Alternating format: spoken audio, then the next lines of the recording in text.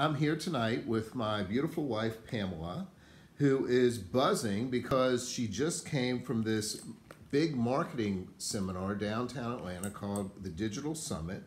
And Pamela runs the marketing department for a medical device company called Avanos.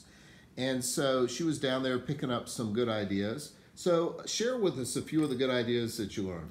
Okay, well, one of the key takeaways and I learned was really, it was a fundamental of marketing, which is the importance of understanding who your customers are. Right. Before you do anything, you've got to understand, and it's got to go beyond demographics.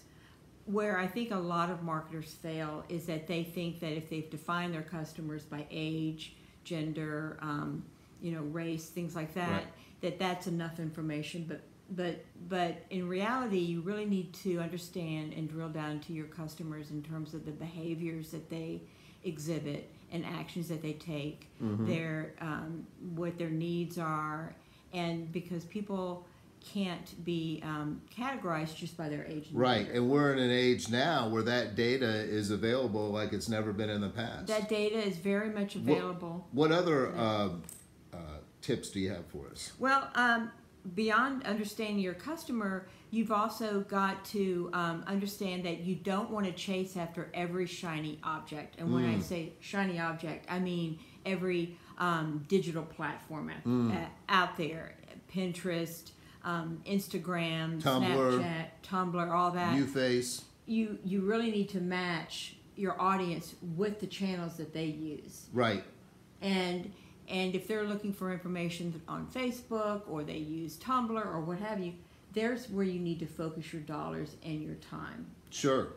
Anything else? And I would say the third key takeaway was that video is still king. I mean, it's a great way to engage with your audience through video. I think so. Either through using video as an entertainment, providing entertainment or information. Right. And you can do it in bite-sized pieces to where people consume that video a lot more than they do with the printed word. Sure.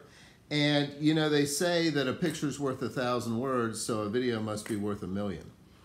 Exactly. And one tidbit we did learn today was that on YouTube videos, 51% of the videos that are searched for on YouTube are how-to videos. Wow. Like how to make a video like this one. Exactly. All right. Well, thank you, Pamela. Great job. See you guys later. Thank you.